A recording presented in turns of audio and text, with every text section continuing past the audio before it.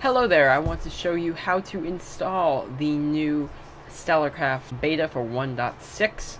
So right here I have the two things that you can download from the site, which is linked in the description. And I'm going to go ahead and first install the Minecraft Forge version. So to do this, I'm going to right click, open with Java, right here. Once that's open, I want to install the client server if you want to set up a server, but we're going to stick with client for now. So when we do, it's installed. Let's open up the Minecraft launcher. Okay, so now that it's installed, you'll notice that it adds a Forge profile here. So that will tell you that it is installed. Now what we want to do is a little separate. So we want to create a new profile. But first, we want to come over here to the second thing. And we're going to extract the files from that here using WinZip or WinRAR, whatever you have. Now that it's done, you should see something that says point your MC instance to this. Yay! Now let's do that. We're going to come over here. We are going to go game directory. And we're going to copy this path. Like that. Control C. Control V.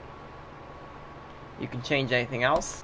And then we can hit save profile. Note, right under here I have selected release 1.6.4 Forge 9.11.0884. All these others are others I've installed. You'll only have this version of Forge. And hit save, and hit play. So upon doing this, you will see that you have the Minecraft instance starting up, and your files are being downloaded. Now, you've already have the config and mods, which is everything you really need, and you can just let this run. Every time you want to update, you will just want to replace the mods and config folder from here. And if needed, you may need to update Forge. I will show you how to do that in a minute. Okay, so as long as StellarCraft launched properly, now I'm going to show you how to update your Forge, say that you ever need to. So just like before, I'm going to download the most recent version from the website, right click it, open with Java, install the client. Then I'm going to come over here to the launcher, edit profile, drop it down, and select the version number that you downloaded.